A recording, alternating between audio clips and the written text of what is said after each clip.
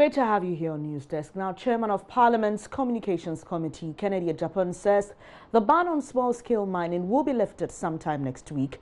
The Akufo-Addo administration in February 2017 imposed a 6-month ban at the time on all forms of small-scale mining activities in a bid to clamp down on destructive activities of illegal miners. The ban, which was initially expected to be lifted by the end of October last year, was extended by another 3 months. You will recall the Small-Scale Miners Association of Ghana has on many occasions impressed on government to lift the ban following complaints by members their source of livelihood has been cut off. A license vetting process of all small-scale miners by the Inter-Ministerial Task Force on Mining started sometime last week, and that was to inform government's decision to lift the ban as part of a deliberate roadmap. Speaking to JoyNews a while ago, Chairman of the Communications Committee of Parliament, Kennedy Agyapong, gave the biggest hint yet on when the ban will be lifted. The government has taken the decision to lift the ban because earlier on, when we started this ban, we told Ghanaians that it's not going to be permanent, but we want to regulate it.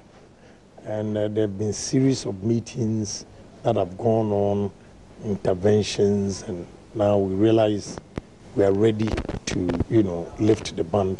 And now anybody who wants to do the small-scale mining has to register and get a license. About 25 acres, 500 Ghana cedis. I don't think that is very, very expensive. Even the EPA license is about $2,500. Anybody who wants to do small-scale mining should be able to pay that. Some were of the opinion that even the 500 Ghana cedis for 25 acres is too small. But we don't want a situation where when you lift the ban, you use financial to discourage a lot of people. That is why we're being flexible. So I don't want to give you the precise, I know the specific date, but I don't want to take the wind out of it. I want the president or Dr. Boateng to come out and tell Ghanaians about this galamsey. Okay. To be frank with you, the ban on galamsey, I still maintain it if and only if those who were supposed to monitor the activities of this galamsey, they would have been sincere or honest to government or Ghana. But I will not mince words. The soldiers who went the Operation Vanguard, they were so corrupt. So corrupt. So I don't know whom to trust again. So are you confident that we have put the right structures in place not to see the problems for which we put the ban in the first place? To be honest with you, I don't trust any Ghanaian. Not even the president?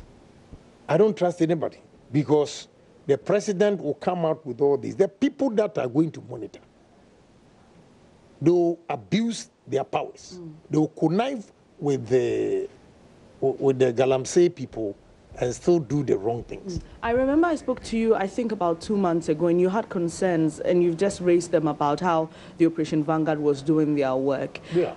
Do you think it is the right time to lift the ban? Are you confident that everything on the ground is being done properly?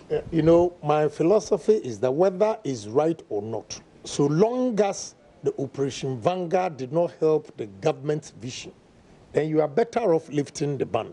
Because one, why is it that two people are doing galamsey, as we call it? One will go and offer money to the Operation Vanguard and you'll be allowed to work.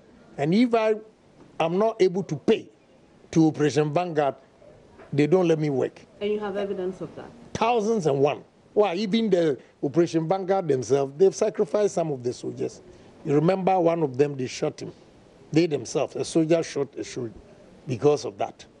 So whether we have proper policies in place or not, the failure of the Operation Vanguard and the enemies that they've created for the government, I think they have to lift it. But I can assure you that we put a lot of measures in place. The only problem again is those who are going to monitor. It's also my concern again, because I don't. That's why I said I don't trust any Ghanaian. That's what I mean, because the very people that will be given the authority to go on monitor will also connive with these people to go and mine in the rivers. So finally, for you who is very interested in our mining as it is now and wants to see a better regulated mining sector, what do you suggest we do so that we don't come back to these issues over and over again? What I sincerely believe is that those who are going to monitor these small-scale miners, they should be sincere to the government. They should be sincere to themselves. They should be sincere to the nation. They should have one cardinal point, that is, they are serving the nation and not to go and amass wealth. Because yesterday, a soldier came to me to tell me that I should help him go and join a team that Bisu is forming so that he can also make money. I said, wow, you have failed. I'm not going to do it.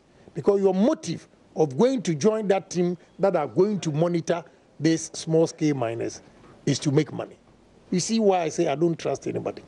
So my fear is with even the people that are going to monitor what these small-scale miners are doing. So it's a problem, and it's a canker. I don't know how we're going to solve it. But to be honest with you, if I'm a president, I don't care losing. I'll ban them. I'll arrest all these, Operation Vanguard people. Put them in what they call garoom and all those things. Make sure some of them, you fire them. Because look, posterity, you see the diseases. When you go to Cape Coast Hospital, 18-year-old, 19-year-old, kidney problems. Look, the minerals going into this soil, water, and everything, fish, food that we eat. You will not experience it today. But in the near future, you see the repercussion. And because I'm surprised, people come to you lamenting that this galamsey will cost us. Well, it's costing you today because you are in government. It will cost the whole country in the near future because we have failed as citizens, politicians, to do the right thing. Thank you very much for your time. You're welcome. You heard the chairman of Parliament's Communications Committee. We'll get a reaction from the Small Scale Miners Association later.